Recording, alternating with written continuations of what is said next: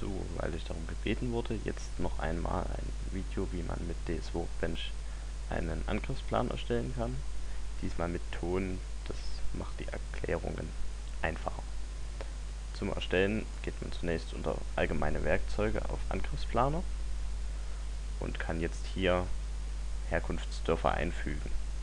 Das geht zum Beispiel, indem man aus einer Übersicht Dörfer, aus denen Angriffe losgeschickt werden, markiert und diese einfügt.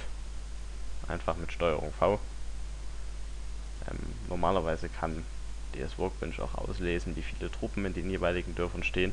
Das geht natürlich nur, wenn man einen Premium-Account hat und die entsprechende Information mit markiert werden kann. Das sind jetzt alle Dörfer, aus denen Truppen losgeschickt werden. Als nächstes muss man die Ziele eingeben. Das funktioniert auf die gleiche Art und Weise. Man kann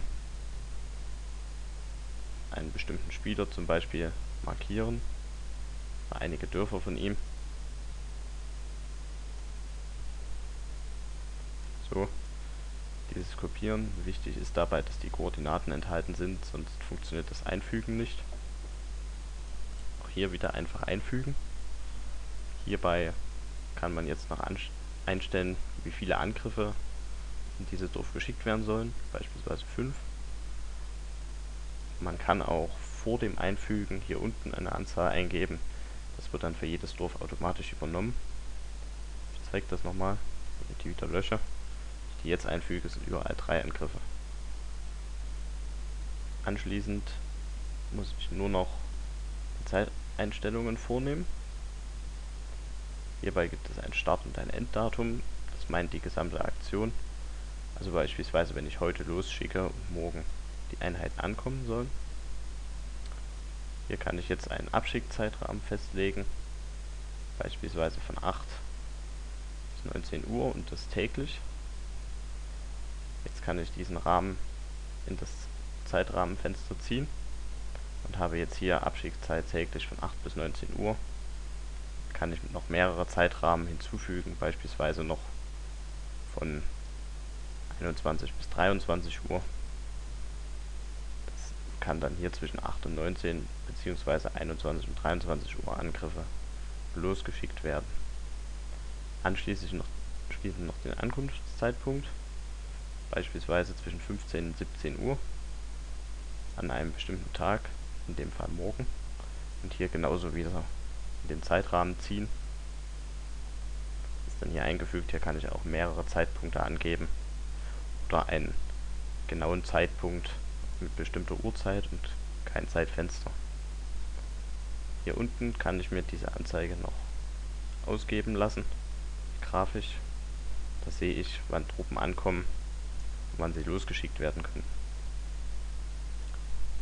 Anschließend kann ich schon auf Berechnung starten klicken, bekomme dann ein Fenster mit den Angriffen, die getätigt werden müssen. Diese kann ich in einen Angriffsplan übertragen, entweder ich wähle einen aus oder ich erzeuge direkt einen neuen. Klick auf OK, werden die Angriffe übertragen. Das wird dann hier auch bestätigt. Dann kann ich diese Fenster wieder schließen und habe unter Ansicht Angriffe die verschiedenen Angriffspläne. Also ich kann beliebig viele erstellen und in dem Angriffsplan sind dann die Angriffe aufgeführt.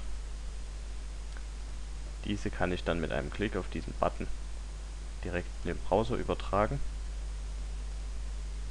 So, hier werden automatisch die Koordinaten eingetragen. Ich kann alle Truppen einfach einfügen und auf Angreifen klicken.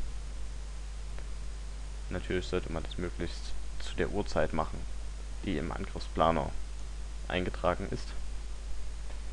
In der neuen Version von Workbench kann man mit diesem Button auch ein Klickkonto auffüllen, indem man beispielsweise 5-mal hier raufklickt.